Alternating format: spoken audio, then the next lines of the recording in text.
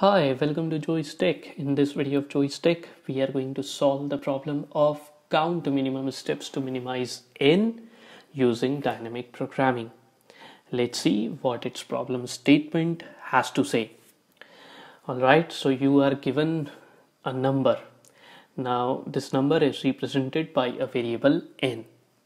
Now you need to minimize this number n to 1 and you are given three conditions based on which you can do it. Condition number 1. If n is divisible by 2, then you can reduce it to n by 2. Condition number 2. If n is divisible by 3, then you can reduce n to the outcome of n divided by 3. Else, you can always decrement n by 1. That means you can subtract 1 from n till it goes back to 1. So here Rn, in this case, in our problem, the n is 8.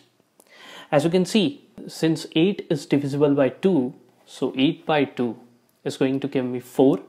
4 is again divisible by 2, so it is going to give me 2.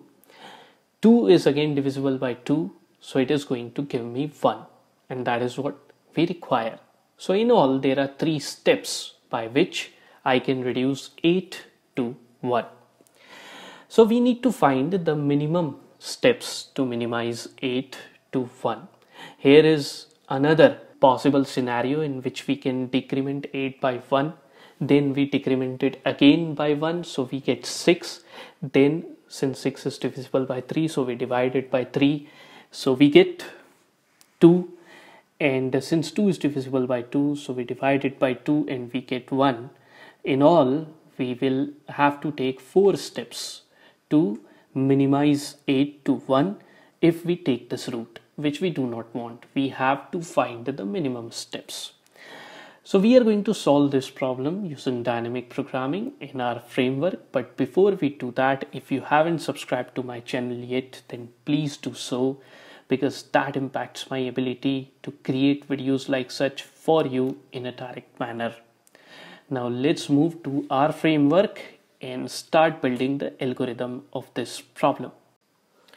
Alright, so here are our conditions: n by 2, n by 3, n minus 1. We are going to make use of them to reduce n to 1. Since we are going to solve this problem using dynamic programming technique, hence there will be subproblems, and to store the results of each of those subproblems, we need an array. So I've created an array of size n plus 1. Rn is 8. So the size of this array is 9. Now the base state will be represented by this cell because we are minimizing an integer to 1. Hence it would be better if each of these indexes represented the subproblem. So let's fill the value of this cell. So when we have 1 as n, when we are given n as 1, how many steps are required to reduce it to 1? I believe 0, because it is already 1. Okay, so now we move to this subproblem. N is equal to 2. So how many steps are required? Now we are going to take a look at our condition. So here our n is 2, remember. So we are going to check if it is divisible by 2. Okay, it is divisible by 2. So 2 by 2 is going to give me 1. Alright, so I go to this cell represented by index 1. I check the value over here. I have 0 over here. I add 1 to it. Alright, because plus 1 represents this step, n by 2. So the value I'm going to get will be 1. Now let me check the second condition, n by 3. Is 2 divisible by 3? No, of course. So we are going to bypass this condition. Then we move to this third condition. Okay, so we subtract 1 from 2. So what is the value that we are going to get? 1. Okay, we come back here. What is the value over here? 0. 0 plus 1 is going to give us what? Again 1. So we have 2 candidates. Okay, which number out of these 2 is minimum? Well, both of them are same. So what I'm going to do, I'm going to populate this cell with 1. Alright, then we move ahead. We have 3. Now is 3 divisible by 2? No. Okay, so we are going to bypass this condition. Is 3 divisible by 3? Yes. So 3 by 3 is going to take me here. Okay, value over here is 0. I add 1 to it, I get 1 over here. Now let's take a look at the third condition. So 3 minus 1 is going to give me 2. So let's check what the value here is. It is 1. I add 1 to it. For this step, I'm going to get the value as 2. Which is the minimum out of these two? It's 1. So I'm going to populate 1 over here. Okay. Now if you think it logically, if we have to reduce 3 to 1, then we are going to straight away divide it by 3. And we are going to take only one step to minimize it to 1.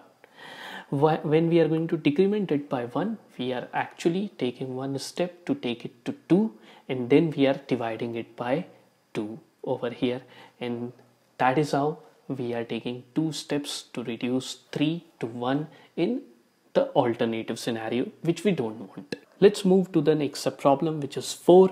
So is 4 divisible by 2? Yes. So we are going to arrive here. Here the value is 1. So my first candidate becomes 1 plus 1 as 2. Alright, is 4 divisible by 3? No. Okay, so we are going to leave it. Now 4 minus 1 is going to take me here, 3. Here the value is 1. I add 1 to it. I get 2. So both the candidates are same. So I am going to populate this cell with 2. Okay, we are going just fine. Coming over here. Is 5 divisible by 2? No. Is 5 divisible by 3? No. So there is only one condition by which we can reduce 5.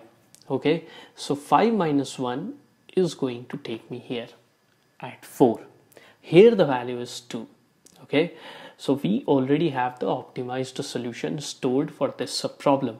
So all we have to do is add 1 to this value, which is 2, and it is going to give me 3 since we only have one candidate. So I'm going to put 3 over here.